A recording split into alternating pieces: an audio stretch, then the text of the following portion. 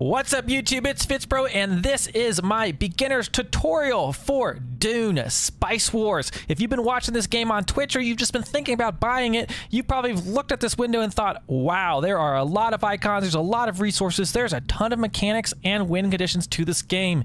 And have no fear, I'm here to break those down for you, and I will leave beautiful timestamps down below in the description, so feel free to hop around as you need to, but think of this as a resource for you if you're trying to figure out what the heck does everything do in this game. And I will explain it bit by bit, and of course I'm still learning as we go, so if I miss something, leave a comment down below, and let's get into this. So when you spawn into the game, now this is a game that's been going on for a while, so I had an example of some things, but here is your basic resources. They are displayed across the top, and then there's some other resources that are here on the side panels, and let's explain what all of these are for you.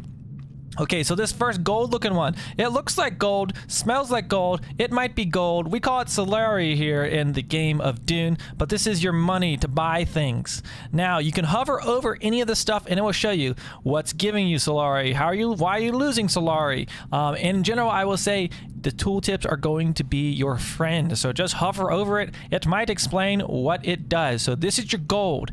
You get your gold by either producing it in a district, at your or in one of your villages. So you see here I've got a town, you can see the gold icon. Maybe it gives you gold. Yes, it gives me 30 gold per month. Why does it?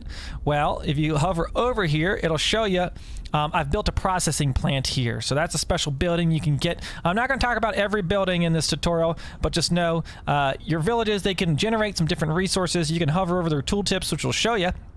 But yes, you can get your gold by generating it, you could trade for it, or you can exchange it at the market. So you can see here I can move this slider. So this will trade my spice for gold. You can see the exchange rate. One spice is worth 2.3 gold. This month it'll change, right? That's Solari. It's going to change next month. You can read this nice little report. Don't feel like you have to really check this report out. I often don't even read it. I just kind of adjust this. If I need gold, I'm going to do more gold. If I need spice, I'm going to leave it this way.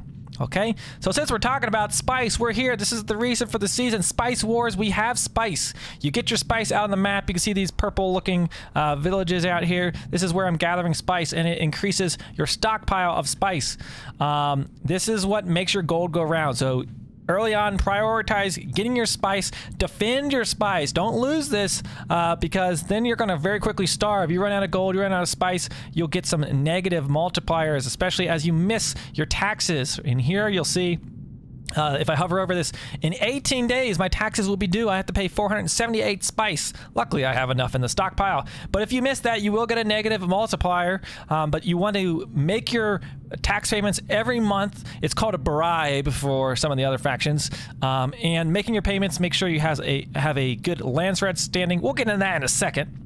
Yes, that's spice, that's Solari, that's gold. Yes, let's keep moving on here. Next we have Plascrete. This is your building block. This is the material you use for developing buildings in your villages. So pretty simple.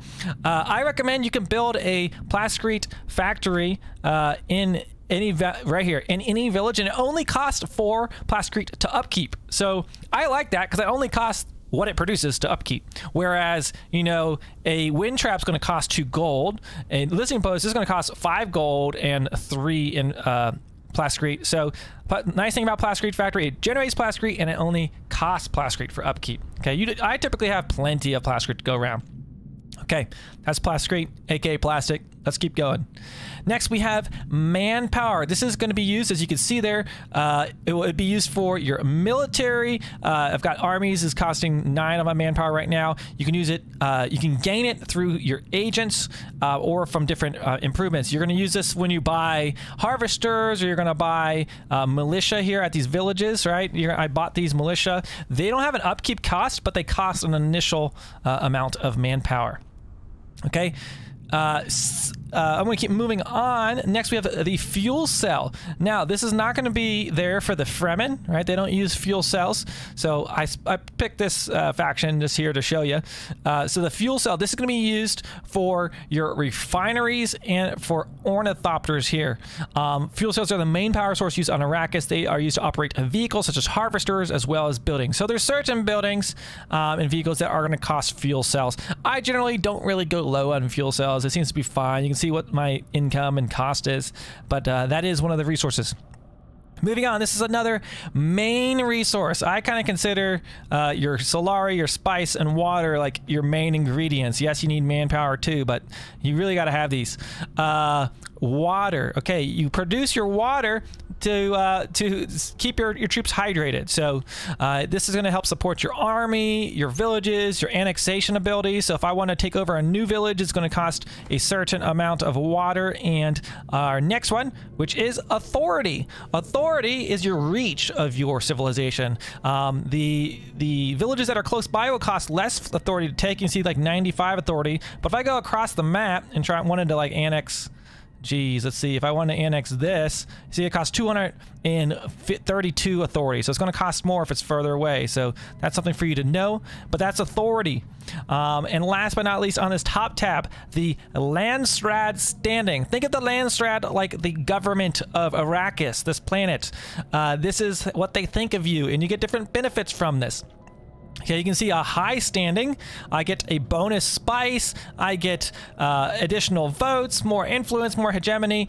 So there's different benefits you get from having high or low Landsraading. Just know you want it to be high. You don't want it to be low. You can see I'm kind of middle here right now. They consider it, I guess, this is high.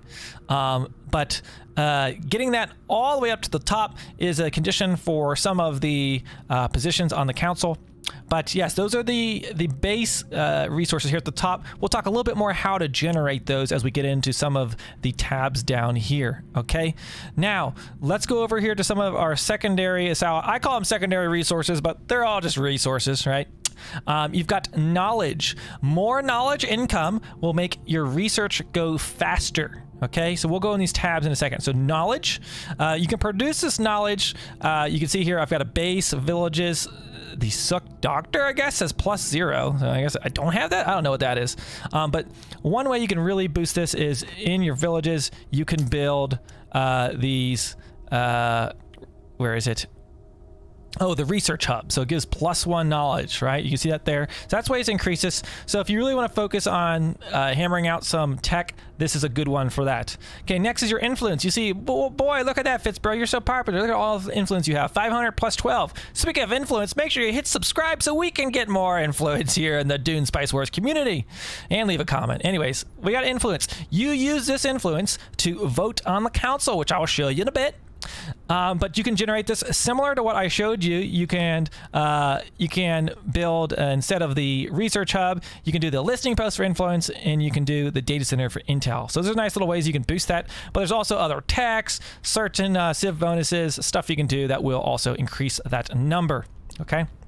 Now this influence for factions like the Atreides, you get a vote per month, and then you can also subsidize that with additional influence points. But then there's factions like the Fremen who don't get a whole lot of votes in the Landsraad. They have to spend their influence each month if they want to vote. So you see I get 120 votes. This is additional influence. So think of this like rigging elections, okay? And then over here we've got an agent. I currently have 5 agents. These slowly spawn over time. Sometimes you capture them, sometimes you lose them. We'll go through that. And then there's intel. So this intel is going to be used on operations. Okay. So those are all the resources. Oh, one more. We've got hegemony. Hegemony. Let me know how you say it. But this is kind of like, this is a win condition. So if you hit 25,000, you'll win the game. But this also unlocks certain things. Sometimes this is it will get a bit of bonus. Maybe you get more Solari or water per your hegemony level, or vice versa. There's always some kind of bonus out there. And again, you can click this tab and you will see the different levels of what is unlocked, and each faction is going to have a different one of this. You actually see this in the first screen when you pick your faction. Okay, so you can look at this. If I get 10k hegemony, you can ignore the charter's requisites for the Landsraad Standing. So speaking of Landsraad standings, let's look at this. So we're going to come over here. This is where the voting happens on the Landsraad Council. This happens once a month. Let's look at this. You can see the active resolutions. That means this is what was voted on last month. So currently, if the Council Atreides tries to use an agent, 100% agent capture with an operation is detected. Okay, so that's a negative thing for me right now. And I also have, it looks like globally there's a Solari upkeep discount. By the way, speaking of like this debuff slash penalties going on, you can always hover over things. You see this red thing, what does that mean? Hover over it. That just tells me that's what's going on this month. If I go negative on any of these or my payments, I miss a payment, you'll see a red thing pop up here and it'll tell you what's happening. Read that closely because you don't want to have these, but sometimes it's a resolution. Like I can't change this right now, but there's also positive ones you might see that'll pop up here in green. So each month you vote on the different resolutions on the Landsraad. So there'll be 3 of these, and this will open up and it will let you vote. I'll speed this up so you can see it here in a little bit. But essentially, if I voted for this one, this will looks like this will elect me to judge of the councils. These are the special charters up here. So you can hover over these.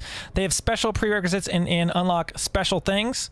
The Dune governorship is a win condition. If you hold this position for 60 days, you win the game. So this is one way to go about winning. We're going to hear all kinds of noises as we are speeding up so I can show you what this voting looks like.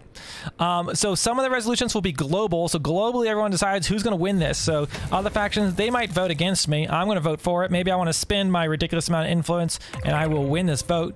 And then there's some things that'll be specifically, you'll vote against factions. So that's how the council works. We'll come back to that once I unlock it, just so you can see it. Let's take a look at the research tab as we go through. Now, by the way, you see like all these things popping up. Like I mentioned before, just hover over them. It's going to tell you, let's go check out what's going on here. Right? It'll take me to it. You can dismiss it. Generally read those as you go through, but they're just to help you out as you move through the game. Okay, so developments, aka like our tech tree, our research. You've seen this in many other strategy games. It's not a new concept. Now, I'm not going to read through every one of these right now because that's its own video, which I will do in the future. Maybe once I decide what I think are the most OP tech trees, I'll make you a video for that. Now, certain factions have different bonuses, so this isn't going to be the same tech tree for each faction. They are unique, but there's some things that are going to be similar, as you'll notice as you go throughout them, okay? But essentially up here, this is intelligence related, so these are going to be related to your agents, getting agents, assigning agents, things you can do. There's going to be benefits relating to diplomacy and your espionage. This is going to be all military, this red tab. This is all military, so these are going to give you more command points, military buffs, maybe additional units will be unlocked, maybe it'll give you a military building. That's what you're going to get there. Up here, these are kind of like I think of this as like your city waterworks. This is your like community. So this is going to be additional authority. This one's going to give me more knowledge. This will make my explorers faster. So just kind of generic community things here. This one's a little bit, I feel like, more variety than these other ones, which are very specific. And then this is your economy-based one. So this makes cheaper to get buildings. This gets it. All these things are going to be just boost your economy and discounts on different items. Okay, so those are all the things you can research. And like I mentioned, this will go faster depending on how much knowledge you have. Okay, now that I've sped up time a little bit, the next Landsraad Council is open. Let's go in here, and you could see I can vote. So let's see over here. I could support the winner of this. Gets free 3 Landsraad guards. Now, out of the gate, I have 120 votes, but I also have additional influence I could spend. So I could slide this over, and I could really sway this vote. And you can see House Harkonnen has 100 votes, and Smugglers have 10 votes. The Fremen gets 0, and then you've got the minor houses. But of course, what you don't see here is you don't know how much influence they have, because they could sway these votes with influence, or if they all team up on you, which the AI does often, and votes against you. Here I could say, you know, House Harkonnen wants this. I could say, decline that. Nope, I'm going to vote against it. I don't want Harkonnen to get it. Or, you know, do I want everyone to have more, you know, a negative water upkeep? We can support it or decline it, and again, add votes to that. So just know you start with a certain amount of votes, and it's different for each factions, and then you have influence to influence the votes. Okay. Politicians can be bought. Okay, that's research. That's the council. Once a month you have to do this. This is going to depend on the tech you pick. The higher up techs research faster. The lower ones take longer. And last but not least, our espionage tab. Okay, intel and agents. Let's look at this. Okay, now I'm late game. We have quite a few, or mid game rather. We've got quite a few agents assigned to different things. So let's go through all these. So over time, you can see here in 14 minutes, it will generate a new agent, which will show up here. I can hover over that agent. They have their own special traits, but I don't find these to like greatly influence what I do with them as of right now. So it looks like knowledge global protection is increased by 1% per infiltration level. Like most of these things, I'm just kind of passively doing. So, but do understand, agents do have their own traits. As you assign them, you know, there might be a certain way you want to assign them depending on the infiltration level. But anyways, agents, you click the agent and you can assign them either to Arrakis, Spacing Guild, Chome, or Landsraad. Now you can read through each of these, but essentially this is going to give you authority. This is going to give you manpower. This is going to give you Solari / gold. And this one's going to give you influence. Now, in addition to all those, this column will all generate 1 intel. That means +1 intel is going to be trickling in. If you assign them over here, they will trickle in +5 intel. So if you want to have a bunch of intel, right? You can see some intel here. If you want to have some intel, you might want to assign them over here. But also, you see how there's levels, level 2, level 1, etc., etc. You can bounce these guys around as you see fit, right? I can move them at any time. I can move them around, but it's going to change these levels. Well, these levels are needed to unlock different missions over here. So now this is the only thing I noticed does not have really a hover tip. So if I come down here, look at this. If I want to do infiltration cells, right? This is for assassinating an enemy leader. This is a win condition. I need to have, let's see, 2 of this. I need to have, so that's the, look at the symbol. That matches up with this, right? I'm trying to infiltrate their civilization. I'm going to need level 2 of spying on Harkonnen, okay? I also need level 2 of Arrakis. I need level 2 of Spacing Guild. I need level 2, say, you get the idea. Match up the picture. I'm sure you can do it. So different missions are going to have different requirements that you're going to need to do that. So you'll want to balance your agents around as you see fit. I usually start with Arrakis to get to that authority coming in so I can annex more villages, and then I usually go for either the Chome for Solari or I go for Manpower here at the Spacing Guild. But you'll want to move these around and manage them. Sometimes you'll lose agents on your spying missions if the enemy captures them, but I'm not going to go too much into detail to that. So you get your, you can research this too. So a supply drop, right? Let's see one I've already researched. I researched poison the reserves, right? So I paid it, they researched, they got it, it took 2 days. Okay, now that I have poison the reserves, I can go to a district here. I left click it, then you activate it, you click on the territory, and look at that. Now they are poisoned now for this duration. So that's how it works. Use that, and then usually you want to go back in and buy it again, right? I could buy there, it'll start buying that back. So you got to click it and you have to use it on the correct spot. So I remember playing my first round and I didn't have a clue how, like, I thought you just researched these and they just chilled here. I didn't realize like these were things to spend. Okay, and you got different slots that will unlock over time. Look, I need a research intelligence agency to unlock these additional slots. Okay, which is on the tech tree, right? Let's go in here. Intelligence agency it's somewhere in here. Okay. But anyways, that is the espionage tab, and yeah, that's all these tabs. Let's look at the how to talk to the other factions now. If you want to trade with the factions, you can start a conversation. Just click on their beautiful picture in the top. It opens a window and tells you all the things you can trade. Now, we've already covered all these items. You can hover over it. There's the intel, right? Agents, if they get captured, will show up here.